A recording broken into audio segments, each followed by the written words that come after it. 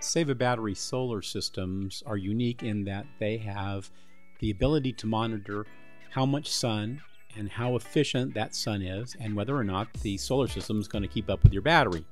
So in this case, our control module is plugged in and it tells us the voltage of the battery. So we can test the battery and see where it's at.